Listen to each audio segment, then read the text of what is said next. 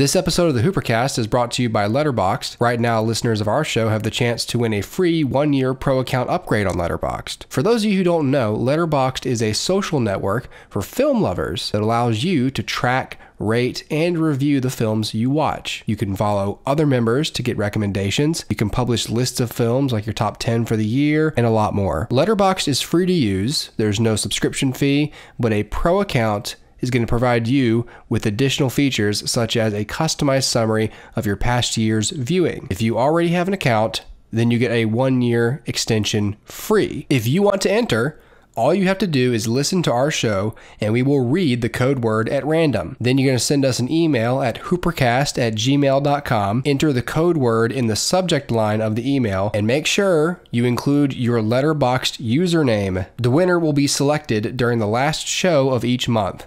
You can also follow our show on Letterboxd. Just search HooperCast.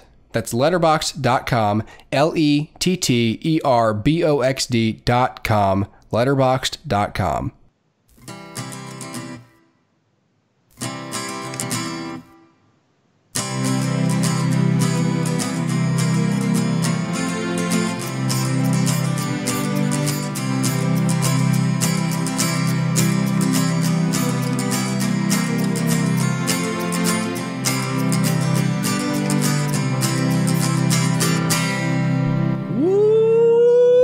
Damn right, everybody. Welcome to the HooperCast. I'm Connor, and that is Dustin over there. Dustin, unmute yourself. Dude, I always forget to do that. My gosh. I'm over here like chatting up a storm. I'm looking out the window and you're like, you got this grin like, hell yeah, I'm Dustin. And I'm like, oh man, I can't hear you though, man. Dude, I gotta like put a sticky note on my computer, like unmute yourself. It's pretty tough when we change the workflow of this show daily. Right. Apparently, like, dang. We are the HooperCast, and if you are watching this on YouTube, you've come to the right place. There is no right or wrong place to watch the show or listen to it. Mm-hmm. But if you are watching this on YouTube, there's a free video version on Patreon you can get for a measly little $1. If you want to listen to the full episode for free, you can get that on any number of podcasting platforms, as in this picture on the Infinity Gauntlet: Radio Public, Stitcher, Breaker, Castbox, Pocket Casts, Google Podcasts, Stitcher, and Spotify.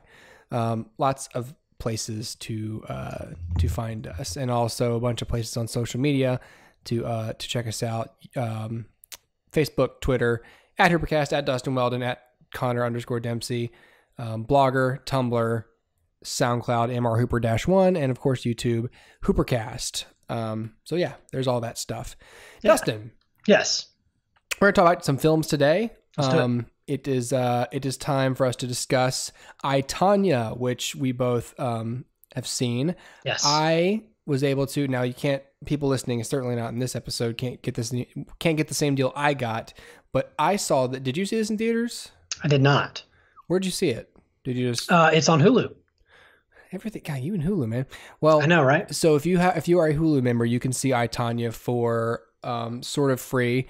If you are like me, you noticed that this was the 99-cent rental on iTunes that week. Hey. So you took full advantage of that. So I watched this in the comfort and safety of my bedroom. Yes. Which is neither comfortable nor safe. I don't want to know. Anyway, I, Tonya is a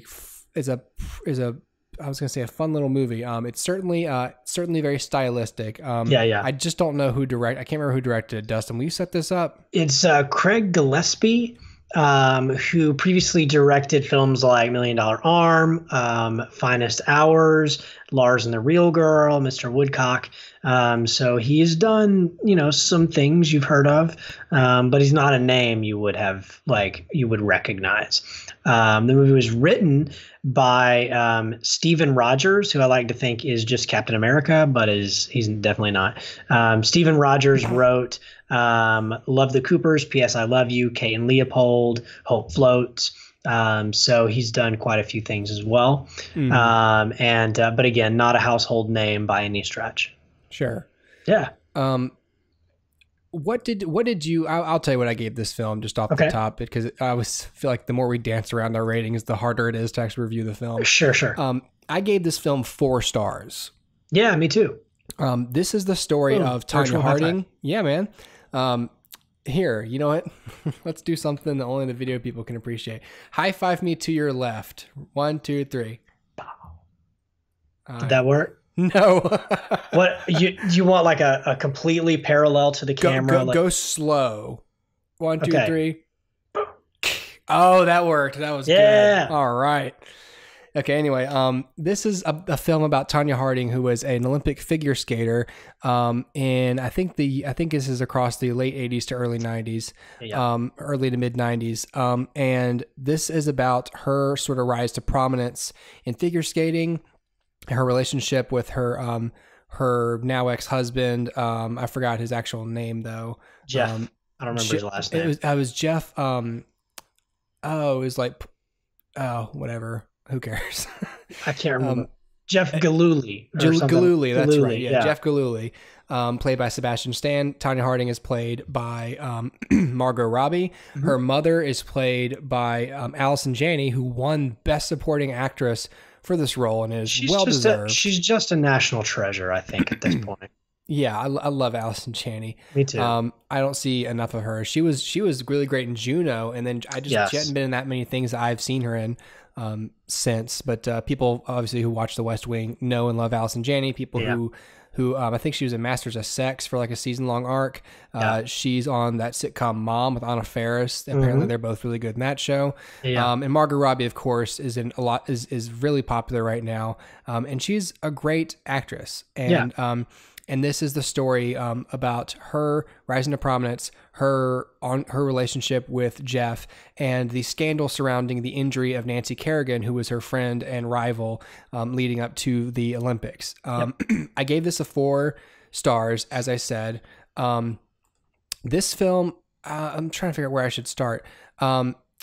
This film did everything that Whiplash did, but better for me. I recently saw a video of a guy comparing Whiplash and Black Swan and how they're both very similar about an obsessive person wanting to be the best at what they do. And the similarities and differences in the story structure of the two and in the endings and all that. And then you mentioned Miles Teller. It's just been a very Miles Teller day for me too. Yes. But this film presents this is similar to Whiplash in that they present to you, a main character who wants to be the best at something, but they also give you an anti-hero supporting mentor character. In Whiplash, it's J.K. Simmons. In this film, it is Allison Janney as LaVonna Harding. And they're trying to make their subject the best, and they're not nice. They don't care about being nice about it. They don't care if they're abusive. They don't care what the cost. They're going to make them the best. That is their mission. That's their function. The difference here is I like Tonya Harding. I did not like Miles Teller in the film. I grew to dislike him. And the difference here is they present me a person who is a flawed individual. She's not entirely innocent in her physical altercations with her ex-husband. Not to say that it's ever justified that he hits her, but like she's not, she's not a delicate little flower either. Right. But I like her nonetheless because I feel like she deserves success. Despite everything else that goes on. So even though can be in the wrong or she's unreliable as a narrator, that's part of the charm of the film. And by the end of it, I sympathize with her because she's ultimately, without getting into spoilers, although this is out for rent, so we could spoil it. It's also a true story. But we don't have to say that exactly how it ends. But I think that she's ultimately a victim of circumstance. I don't think that the events in this film ultimately are her fault, and therefore I sympathize with her. And it's a great film. It's got really great direction, got really great performances, interesting characters. It's a really good film, and people should see it. And I just would also like to add that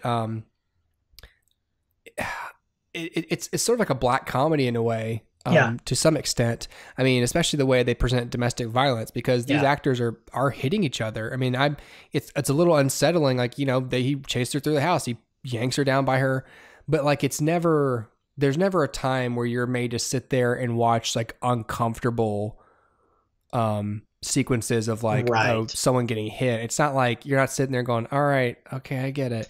It's never just really more like, revels oh, come on, guys, don't do yeah. Oh, that's sad. But because she plays her so tough, you don't have to sit there and feel sorry for her in that sense. You don't feel like, oh, great, she's defenseless. You just go, God, that's a terrible situation, and this is bad. But I think the actors are all really good here. I think Margot Robbie's great. I think Allison Janney is great. I think Sebastian Stan is really good, especially at the end when they show you tapes of these people and you realize like, oh wow, they do sound so much. Especially like Sebastian Stan and his friend. I was like, all right, these guys aren't like, what's up with these two? Right. But then you see the tapes, you're like, wow, that's exact. These were real people. It's crazy. No, so I'm always impressed when people can kind of pull off the accents that they have in this film, because I don't know, I guess my ear is just better trained to hear, fakeness in that, specific, American South kind of accents.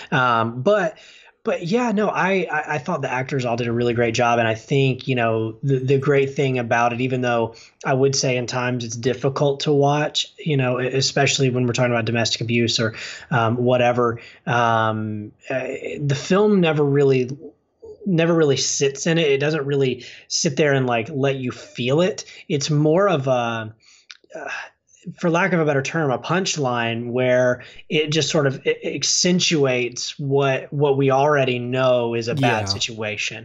It's like the cherry on top. It's not the reason it's a bad situation. And I think that makes the difference, because we're not sitting there like being shown this for the purpose of telling us it's bad. We're being shown it because it happened.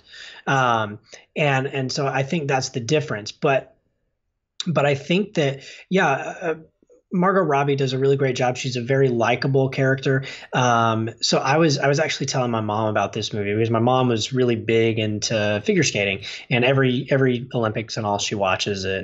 And, so I knew she would be familiar with the story. So I told her like, hey, there's a movie on Hulu. You should check it out. And she was like, oh yeah, she's the girl that attacked Nancy Kerrigan. And so like the public genuinely still, I think the main consensus is that she's guilty, that she did it. The film does not portray that. The film shows something very different. How much of it is true, I think, is probably up for debate. I think that's part of the charm of the film too, because they even say, like, I think there's one point they refer to it as the incident, and and she even says like everyone remembers it differently, but you're presented a film with, I mean, she's probably the main narrator, all of these people, the three of them for sure, and then I think Sebastian Stan's friend, I think at some point gets to chime in, but they all essentially share responsibility for this narrative. So their narration is a storytelling device, in that they're trying to acknowledge like this might not add up. You could see it as a cheat, but you could also see it as like, look, like we really can't know exactly how this all went down or the motivations behind it. So here's what everyone said, and here's the story we're going to stitch together based on what they said. Yeah. Plus, we're, like you said, we're going to tell it from Tonya's perspective. So, if it's skewed in her favor, and that's what it is going to. That if she were telling it, that's how she'd tell it. That's the thing about these movies too. Like when you're going to tell a story like this, like sometimes it's almost best to have that person narrate it, because then you really can't get nailed by some naysayer going, "Oh well, that ain't what happened." Yeah, that's not what happened, because it's just like, all right, I couldn't have shown any clearer, other than making her wear a T-shirt that says, "I am the narrator. This is my opinion. This is how I remember it." There's no other way to communicate to a dumb viewer that this is my version of events. Now, you can watch the movie and decide that maybe I shouldn't be trusted, or you can watch the movie and go, I believe her and believe my version of the events. Either way, I'm telling you that I didn't do this, and it's up to you to decide whether you believe me. And I'll say this, the film does a good job of making this story seem believable. So at the end of it, I'm not stuck like going, that couldn't have happened. Like she's lying about this whole thing. Like the story makes complete and total sense. So could this be the truth? Maybe. Like I don't know. Right. And so yeah. But yeah, everybody does a really great job here. Performances are all really great. I love watching, especially Allison Janney in this film. And this is like this is her role. Like she's in it and completely believable as this person from the first frame to the last. And yeah, I just think I just loved every second she was on screen. All of the characters really. You know, I sat here because I knew we were going to be reviewing this, and so I sat here earlier and I was like, all right, so what can I say that's like a negative about the film? But I started to think, I don't really have anything I can truly nitpick about it. It's not a 5-star movie. It's not a perfect movie, but it didn't do anything so egregious that I feel like I have to say like, oh, and then it did this, which was dumb. It like I said, everything makes sense. It's well told. The story is, it's well directed. It's got a specific style that, is interlaced with this, if you want to call it like a Greek chorus of interviews, where we Right. keep going back to, the narrators, talking. It's so well done. And I don't know that if somebody had tasked me with writing this, that I would have come up with half of this. I don't know that I would have said, oh, well, let's have like old VHS footage of them recounting the events. Like that's just so specific. And I loved those little touches. The production design is fantastic. Everything is so of the period and so perfectly like, almost like taking a jab at what Olympic figure skaters wear. Yeah. Like everything is just so well done. Yeah, I really did like this movie a lot better than I thought I would. And so I had the opportunity of seeing this last year, a little bit before its release at a film festival. And so I saw the beginning of it, and just the nature of my job at that festival, I also saw the end of it. So I wanted to see it, but I kind of felt like, well, I've seen the ending, whatever. And Right. so I waited to a point where the ending was fuzzy enough that I couldn't quite remember what it was that I had seen. And so I feel like I did like start to remember it as I was watching it, but I was able to kind of live it for the first time, and so I really enjoyed watching it. And I will say this, that there's a moment towards the end, and I don't know, are we going to spoil this? Like, how specific should I be? Do you want to spoil this? Yeah, I mean, this is a true story and this is out for rent. So people, if you don't want to hear us talk about the way this film ends, Yeah, just scrub forward a little bit. Yeah, scrub forward a little bit. We recommend seeing it. Yeah. So there's a part towards the end where the judge rules that Tonya can't skate ever again, Right. professionally, and that to me was Margot's performance there was so Yep. heartbreaking, where she's like, no, like let me go to jail, like I'll do the time, just don't take that away from me. Yeah. And this whole movie has been about her identifying, like at the deepest level of herself, she's a figure skater. And you take that from her, then who is she? She's just an abuse victim from both her mother and her spouse. She's just a victim of a system who, has said guilty when she's not. Everything is taken from her. And I think all of that is sold in that performance. And I think that moment, was maybe the truest moment of the whole movie for Yeah. me. And I had to point that out, because it's not often that you see something so tragic that also seems so trivial. Like, Right. okay, you can't skate again. Like, that's almost like go to your room, like go time Oh, out. yeah. It's so trivial, but you know that because that ruling is coming to this woman, Yep. it's devastating. And Yeah. This was the only thing she had. Like, yeah, she did not, I mean, her father left. I mean, her father was her whole world, and even through all yeah, the tumult with her mother, and her father left, so she's completely under her mother's power, and then she was completely under Jeff's power in a way, yeah, and all she had was her success at skating, and yeah, that enabled her to get out from under both of them and try to yeah, better herself. yeah, And the skating community still judged her for where she came from, yeah, and which she had no control over. right, And ultimately, that past still ultimately took the sport from her, despite how good she was at it. yeah, For something that there's no proof of her actually being involved in or having knowledge of, yeah, and she has to hang it up. And so the one thing she was best at, ultimately it was taken from her, yeah, and it wasn't even her fault. yeah, exactly. And And that, yeah, it's a just tragic story in that devastating. way. Yeah, But the definitely. fact that she has a positive outlook about it at the end of the film, Yeah. you don't leave and go, God. You leave and go, all right, well, I guess she's just gonna get back on that horse. And Right. And even, the text at the end, she wants everyone to know she's a good she's a mother. good mother. You know Yeah. what I mean? And it's like, so there's her identity now. Yeah. And that, to me, I think that says a lot. That doesn't leave you with that sour, bitter taste in your mouth. It leaves you thinking like, oh, okay, she's found something again.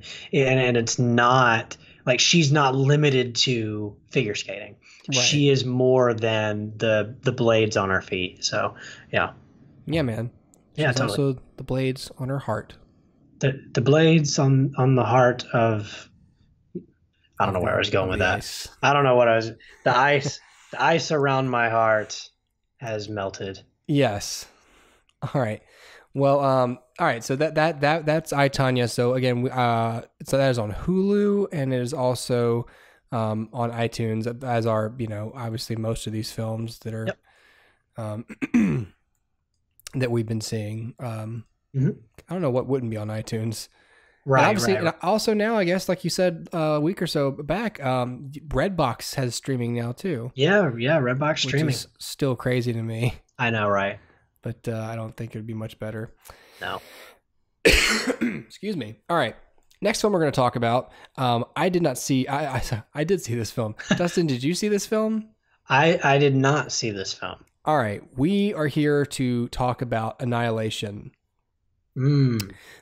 So this is, I believe, the second film by Alex Garland, Hmm. who was the writer director of Ex Machina from a couple years ago that won a couple of awards. It introduced us to Alicia Vikander and to a really brilliant science fiction writer director. So I'd heard mysterious and positive things about Annihilation. So I figured I'd check it out. So I got this at the library as well. And I watched it with my friend Tyler, who I only tend to watch mind-bending stories with. So I called him up and said, all right, we're going to watch Annihilation. Um, this film stars Natalie Portman, and a little bit of Tessa Thompson, Oscar Isaacs, um, um, Jennifer Jason Leigh, and a couple actors and actresses that I do not know by name, but it's the story of this mysterious. They call it the crap. What do they call it? The shimmer. That appears. I forgot what country it is. And Oscar Isaacs went into it, came out of it, or went into it, and presumably died. Mm. And he's married to Natalie Portman, who's this biologist, and so for like a year she's grieving him, and then he shows up one day and he's real different, Mm. but the FBI basically sort of scoops him up and explains to her like, here's where he was. He actually made it out of the shimmer, but he can't tell us really anything about it, blah, blah, blah. So she volunteers and they send in these four ladies with her to go into the shimmer and figure out what the hell it is, because it's Mm. expanding, it's doing weird stuff to radio signals, all that sort of, alien vague junk. So it's about these 5 women who go into the Shimmer and discover things. I will not spoil the end of this film because this is really all this is, I don't know if that I could. Okay. This is a strange film. And I gave it 2 stars. Ooh. And the reason I give it 2 stars is because this is one of those films where you're either smart or you're not. It presents you a series of events and asks you what you think of them, ultimately. I don't like that. I prefer a beginning, a middle, and an end to a story. I prefer you just telling me a story and me either accepting it or not. So I'm not really a fan of ambiguity and this much ambiguity in film. I want the writer to tell me what he thinks and not just what I think. So I wasn't really into the lack of resolution that I will say occurs in this film. All the performances in here are like really super duper zoned out. Like just the way everyone talks, just sort of like, why would it be there? Or how, like these images you're seeing right now, like are not justice to the dullness of the film. Like that last picture looked like something interesting had just happened and it did. But like, then they walk around and just sort of, you know, just look at stuff. It just feels like Alex Garland told them to act sad and then, and they're just sort of all being mentally detached. And that's maybe that's accurate, but that's not really fun to watch. It's dull to watch. I liked the cinematography. I thought that was good. But the story is either a super high concept and I'm just not up there with it, or it's completely a facade for the lack of an idea. And it's just latching onto other science fiction imagery, like this strange, shimmer, these kind of messed up looking, growths on the sides of walls, or weird things that happen with skeletons or other humanoid shapes or animal hybrids. There's 1 or 2 times in this film where someone goes like, but I don't understand, how could the crocodile have shark teeth? Like crocodiles don't breathe with sharks. And I'm just sitting there, I'm like, you were inside a giant glowing orb. Like, you don't like the first time they said that, I was like, okay, there you go. You get 1. And then someone goes, something else happens. It's like, but it's almost like it sounded like it was really this, but that's impossible. Like someone says that's impossible. I think both times it was Natalie Portman, like that's impossible. And I was like, you're kidding, right? About what's impossible right now. Right. Look at where you are. Look at what you're seeing. I hate that, man. Yeah. That's ridiculous. Again, it's really possible that this is all super brilliant and I'm just too stupid to understand it. But still, the average viewer probably won't enjoy this film. To me, the only expectation that it subverted was that I expected a complete story to be told, and I didn't get it. It's hard to really explain exactly what I mean by that. This film is full of really interesting imagery, some pretty trippy effects, like especially towards the end of the film. Stuff starts happening, and I swear, dude, it's like you took some ayahuasca and you're on a journey. I'm not kidding. The imagery is psychedelic. Wow. In a similar fashion, not directly the same, but like on a scale of 1 to 10, this is sort of what they were with Doctor Strange in terms of like, oh Jesus, like what you're looking at, like mind bending, like weird, like strange things happen at the end of this film. And they're provocative to see. They're interesting to look at. They're sort of striking visually, but you're still sort of like, okay, but I don't get it. So what happened? Yeah. And then it ends, and you're like, all right, man. Like, I'm not in. I'm personally not into that as much. Yeah. So I don't know. Again, 2 stars. It didn't really piss me off. I'm only sort of skewing it. It did kind of piss me off, but I'm giving it 2 stars because it's pretty clear that the movie is artful. And so I'm not going to say it's like a terribly crafted film. It's not that kind of 2-star. It's just like, this is great, but this is a little highfalutin for the average moviegoer. They want to see a story where she goes in there, she learns some stuff, she comes out a different person. And she does in a way, but it's not straightforward storytelling, and that might bother people. It bothered me. And you know me, Dustin, like I'm not like a simpleton. I'm not an idiot. I can pick up on subtle themes. Right, exactly. And so maybe I'm much more of just maybe artistic filmmakers don't like people like me because I want the story a little bit more clear, and they go, "Nah, man, it's got to be subtle." But to me, there is a very thin line between subtlety and just bullshitting me. Well, no, I agree. And I agree because I like a screenwriter and a filmmaker to take a stance. Yeah. You know, say like something. like Tell me what you think. like sure, it can be, you know, I don't know, artful or whatever, and you can say like, oh, what do you think? Like, how does this make you feel, audience? But at the same time, I'm like, well, why did you bother writing this if you didn't have something to say? Yeah. And if you do have something to say, it didn't come through. And if it doesn't come through, then you're not a good writer. Yeah, and that's the thing. Like I liked Ex Machina, and Ex Machina was a lot more straightforward. Like when it ends, like it's very clear what happened. Sure. You know, it's not as symbolic or airy as this film is. And it's kind of like Mother. Yeah. Like in Mother, Mother was pretty clear about what it was trying to say. Mm-hmm. So fine, it gets points for that, but not really, because it said a bunch of things and it didn't really settle on one of them. It was like it was just sort of like a vomit bag of ideas and an allegory that was so blatant and so connected, heavy-handed that it overshadowed characters, and there was no character. So this film has characters. So this does a better job than Mother in terms like these are characters, but most of them are archetypes. Natalie Portman's pretty blank. There's a subplot with some other scientist in here that really goes nowhere. It just maybe adds a tad bit of guilt to her character. But like ultimately, I'm just sort of like, I don't really care about you other than you're a human being who is at times in mortal peril, but like that doesn't even really count in movies because every character I see does that. Right, exactly. It's kind of bottom of the barrel.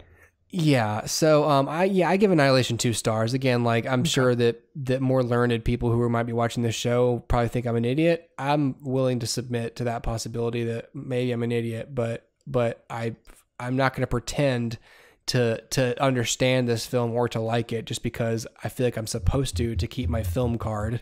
Right. You know, it's not, you know, visually stimulating and airy and thoughtful. Those are great, but if we're going to put it on the triangle where, you know, you can't ever have all three things, you only have two things. Mm-hmm. It's like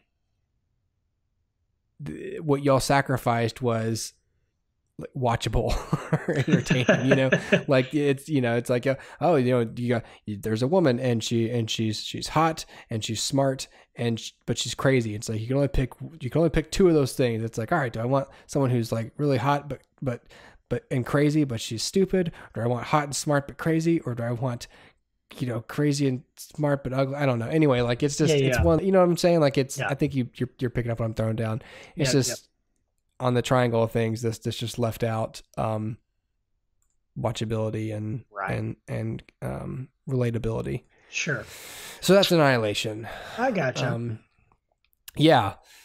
Let's move forward, but let's say goodbye to the YouTube people. Dustin. Bye, YouTube people. Bye, YouTube people. If you want to see the rest of this video podcast, you can go over to patreon.com and toss in $1 and you can get the rest of this video show. And you could have gotten it last week if you had done that right away. So presumably, if you're on YouTube and you're watching this, we got episode 171 up in Patreon right now. What are we talking about? That's for us to know. You find out, dude. Yeah. But what there is right now is, if you're watching on YouTube, then right now available is the full audio of this show. And that is available on various podcast platforms. A bunch, too many to count. Wherever you get your podcasts, we are on most, if not all, of the distribution platforms. So if you want to see the rest of the video, like I said, go over to patreon.com/HooperCast, toss in $1, and you can get the rest of the show. So we will be right back with the rest of the show for the Patreon folks. Yeah.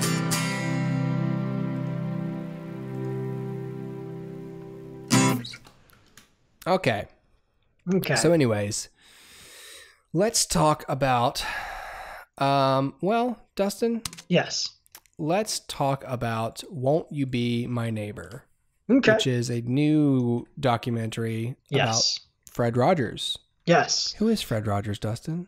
Fred Rogers is the host, creator of Mr. Rogers' Neighborhood, a long-running kids show that I think all of us are familiar with. I didn't really grow up watching The Neighborhood, but I did. I saw bits and I didn't, but I saw bits and pieces of it.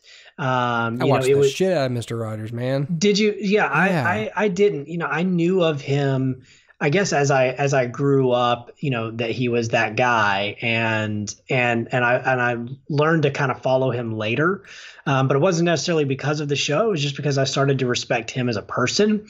Mm-hmm. The show, like I said, I had seen bits and pieces of, so I certainly had a like a framework for it. I just didn't. I just wasn't. That wasn't my cup of tea, and that's okay.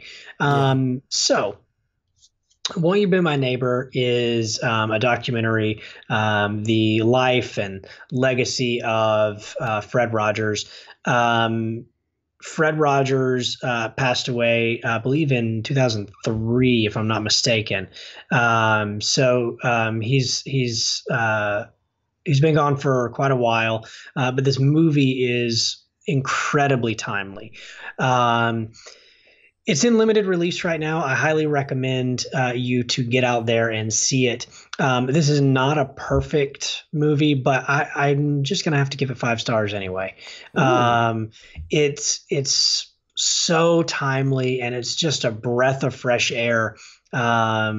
So for those of you who I guess are a little less in the know, sort of like I was, Fred Rogers was a man who initially was headed into the seminary. He was looking to be a Presbyterian minister, and he felt this calling on his life to use television as a means to spread love and spread positivity and help kids not just express themselves, but process through things that maybe other children's programs were trying to shy away from. So Fred, he wanted them to confront difficult feelings and try to actually overcome them and learn from them rather than, like you said, run from them. Yeah, just like pretend they don't happen, or exactly. He took risks that other shows weren't taking. Exactly. So, they'll do like an episode on like, what does assassination mean? Right? Because it's so almost counterintuitive. Like you would say, that's not kid friendly, but life isn't kid friendly. And I think Mr. Rogers knew that. And he said, you know what, let's talk about it. Like, let's let you feel an emotion and let's talk through it and process that together as a community. He had, let me see if I can find his name here, but maybe better if I just look up Mr. Rogers' Neighborhood. But which, I'm sorry, who are you looking for? The police officer, Officer Clemens, I think. Yeah, Officer Clemens. I can't remember the actual actor's name, but and of course I can't find it right now. But anyway, the point is, Officer Clemens, came on the show at a very specific time. It was during all of the civil rights marches, and it was very much a statement by Fred that they were going to be inclusive. They were going to, they weren't going to segregate. And so, at this time when people are throwing bleach in public pools to get rid of African Americans, Fred goes on TV and soaks his feet in a kiddie pool with Officer Clemens. Yep. He very much, he was not hiding. He was not sugarcoating anything. The adults knew what that meant, and the kids just saw it as obvious. He said, "Hey, here's a guy who's out delivering, or not delivering, who's out, patrolling, and so why don't I wash his feet? Like, why don't I put his feet in the cold water? It's a hot day." Like, and the kids are just like, "Yeah, duh," and all the adults are like, "Yo, that's insanely, progressive." That's controversial almost, Right, exactly. It's weird because like you have examples, like, I mean, that's straight out of the Bible, like Jesus washing the feet. But like the great thing about Mr. Rogers was that he explained progressive and kind themes that are obvious to children, because children are so much less inhibited than we are. They don't come with any baggage. There's definitely not crazy. There's an old, I just mean like an abnormal or uncommon. I was just gonna say there's a typical saying of and you see it on the internet a lot, especially like a year ago, was like that racism is not inherent in people. It is taught to them. It's learned behavior. Kids aren't born racist. They just look at other kids and go, "There's a kid." And they don't see color. That is something that they learn.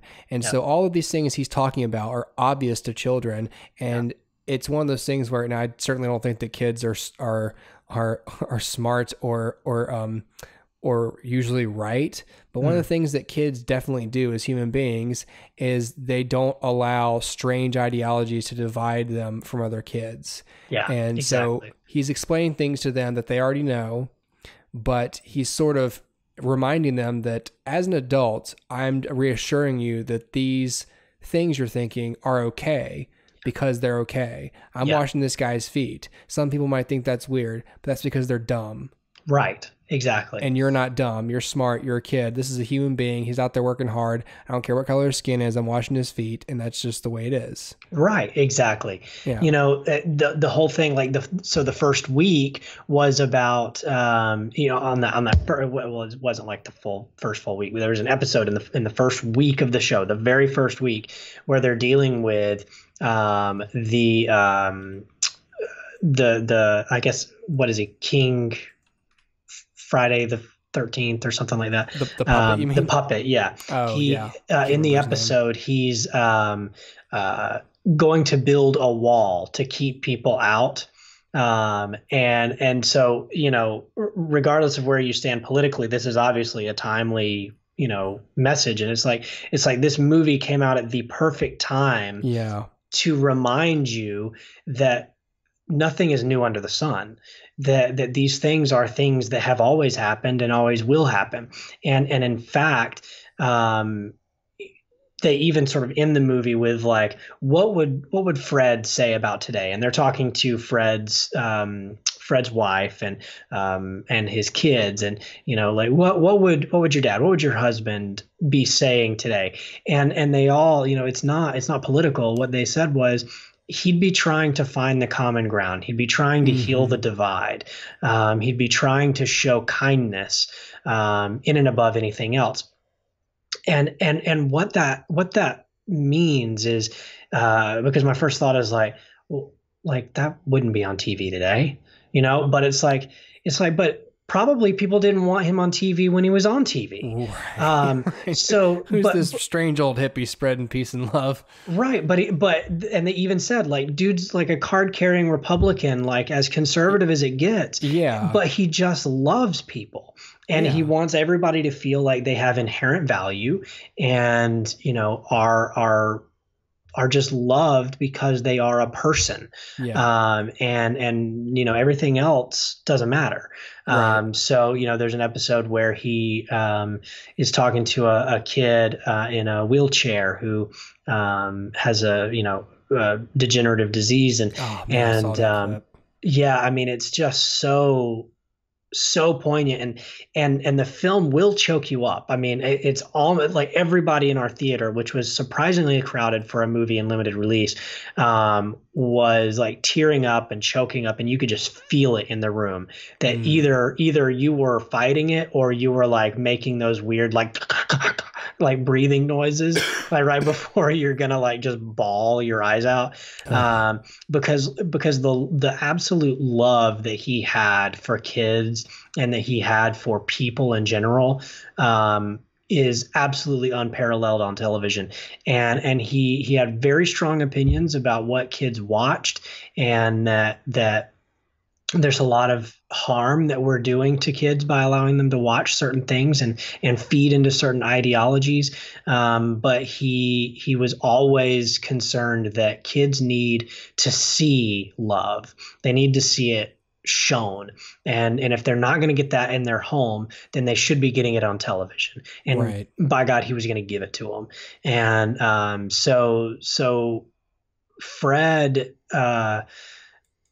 grew beyond Mr. Rogers' Neighborhood and grew into someone that when there was a national tragedy, well, who do we call? Like, the news stations, who do we call? We call Fred. We get Fred out here to talk about 9/11. Like, we need his voice right now. And that's just so, I think, encouraging that if it's done correctly and if it's done consistently and Mr. Rogers' Neighborhood started in 1968, and 9/11 is a long time after 1968. And if it's done consistently over a lifetime, you will, by the time the country needs your opinion, you will have garnered their respect. And you don't have to do anything cheap. You don't have to do anything gimmicky. All you have to do is just be genuine.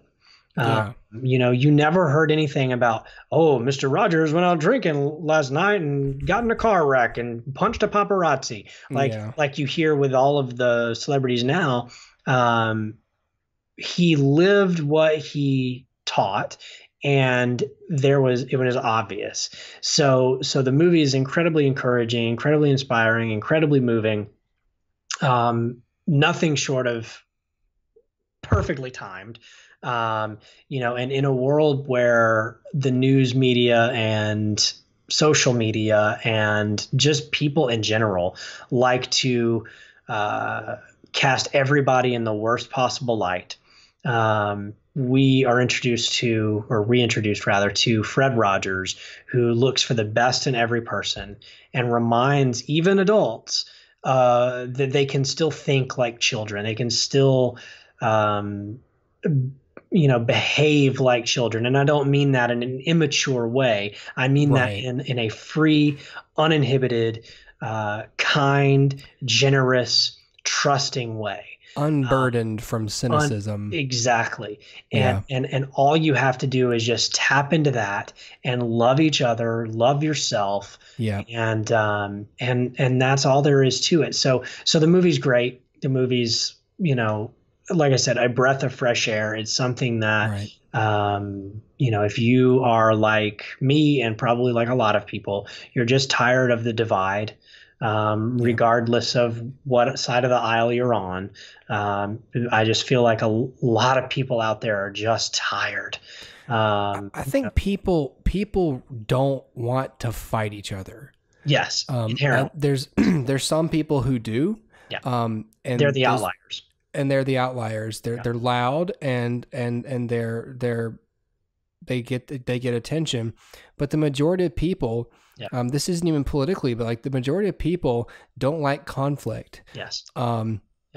We like to think that we're prepared for conflict, that like we'll take care of business if conflict happens. Yeah. But most people just want to get along. They want to either be left alone or they want to be able to commune with each other and without feeling like something's about to be taken from them. And without going too much off the rails, I think you'd agree that what we have today is a lot of people who feel like something's being taken from them or something's not fair or this or that. And it's essentially, it's just a lot of fear of loss happening, fear of all kinds of levels of injustice. And I think today that Fred Rogers wouldn't be, I don't even think he'd be at like a protest. I don't think he'd even be out there protesting, even if it was for something like, higher pay for teachers, because he would see a protest in itself, I think, as inherently like, this is still a bit like, aggressive. I'll just say something about it on my show. Like I'll write a skit about it on the show. Yep. And that's how I'm gonna, get a positive message about teachers out there. But I'm not gonna go stand there and chant with a bunch of people with pickets, because that's not how I want to spend my time. That's the example I would want to follow. I don't want to rally a bunch of people against a bunch of other people. I want to see people shaking hands and working together. Correct. And maybe going, all right, we might not agree exactly how we want something to be done, but let's just start small and let's talk to each other and treat each other like human beings. Right. There's a really poignant moment, and I don't want to spoil too much of the film, but there's a really poignant moment I'll bring up, which is one of the interviewees was talking about Fred's funeral. And the Westboro Church picketed his funeral, God hates you, whatever. And this guy was saying, like, I exited his funeral and saw them, and he was like, the very first thing he thought was like, what would Fred do? Like, where would he gravitate? And he was just like, he saw the kids with that group and how sad those kids looked. They had been indoctrinated into something that was evil, and how sad they looked. And he said, that's where Fred would go. If Fred were here at his own funeral, he wouldn't be in there. He'd be out here looking those children in the eyes and saying, I love you. And that's I think one of the most poignant moments of the whole thing for me. It's this unconditional love that I think goes a long way. And, Fred wrote almost 900 episodes of Mr. Rogers' Neighborhood. Whew. And you can't do that and not leave a legacy. And I think we're just very lucky that legacy was unmarred, unsmeared. And it was a legacy of just love and kindness. And that probably will never be matched again in television. Yeah. Unfortunately. So anyway, but it is a great movie. I know I've said a couple things right here at the end that's like, oh Lord, like that's so heavy, but it is a really encouraging and inspirational movie. So I highly recommend it. If you do not get to see it in theaters, I know it was only playing at like a couple near me. I had to travel a little bit to get to this theater. Right. So if it's not playing around you, it'll certainly be streaming at some point, or at Redbox. Please pick it up. Yeah, man. Yeah. Woo. Yeah. As a powerful endorsement. Yes. Lesson. Yes. I think we should just end the episode there. Let's do it. So yeah, everybody, thank you for listening. If you want to check out the full video episode, go to Patreon. Consider supporting the show for very little amounts of money. Full audio on all the podcast platforms, partial video on YouTube. And pretty soon some commentaries coming to the Patreon page as well. I lined up a couple, Dustin, myself, and you and I need to schedule some. I don't even know what do you want to, can I put you on the spot? What do you want to do a commentary for? What do you think would be fun for you and me to talk over? I think we should do something that's not a great movie. Okay. I think maybe the first one should be something that's generally either a bad, maybe not a bad movie, but something that's easy to kind of pick at. Right. If we did The Godfather, it'd be like, oh, this is a good scene, and then we just watch it. You know what I mean? Cinematography. Right. So like if we instead pick like, even just something that's personally grating, like for me, Justice League. I really don't want to watch that again, but I would for a commentary. Sure. Or even if we wanted to pick like the first Daredevil movie. Yeah. Or like, The Last Airbender from M. Night Shyamalan or something like just something that's generally fairly bad. Then we can, I think, have a lot of fun with it. And then later we can kind of do something that's a little better. But I think I say better, like, a little less easy to pick apart. Sure. Then we can kind of cut our teeth anyway, just picking some fun stuff apart. Right. Yeah, that'd be fun. We definitely need to figure out a time to do that. Yeah. Perhaps another Wednesday night. Yeah. Okay. Well, that's going to be it for the HooperCast this time around, kiddos. So catch us next week. You have a good weekend. Get out there, see some good movies, or stay home, say some good movies, and just see some good movies, and check out any of the recommendations we've given you for these films. All right. Take care, everybody. See you later. Woo!